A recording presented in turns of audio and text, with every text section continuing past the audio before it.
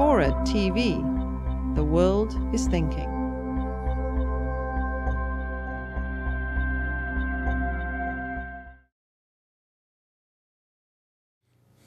You've also studied the slave-making ants, specifically the population here in California, up the Sage Hen Reserve near Lake Tahoe. Can you tell us a little bit about them?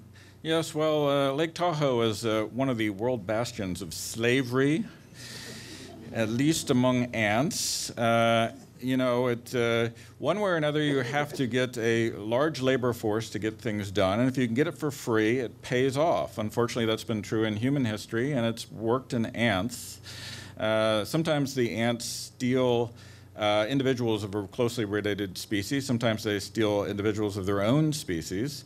In any case, what they do is they bring these individuals back, and they're reared up by other slaves and do the work of the society. They're pupa. They steal the pupa. Right? They steal the pupa, and in this case, it's a matter of trickery, because ants, like birds, imprint on their fellows, or fellow gals, since they're all females, when they emerge as adult individuals. And if they come out in the wrong society, if they emerge in the wrong society, they just start working, assuming they're in the right place.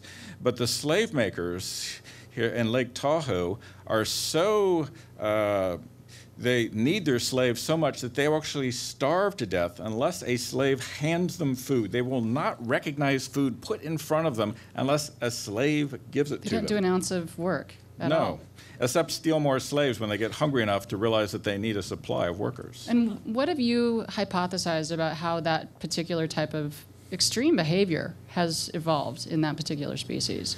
Well, there are a couple different hypotheses. Basically, Darwin started with one. He basically thought that predatory ants could be stealing larvae from other colonies, and it could be a matter of territoriality.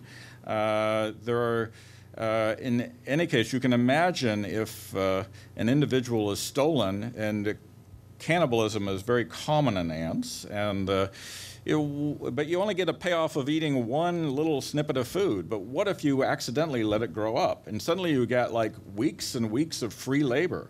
This payoff could easily, one way or another, have led to the adoption of this slavery behavior.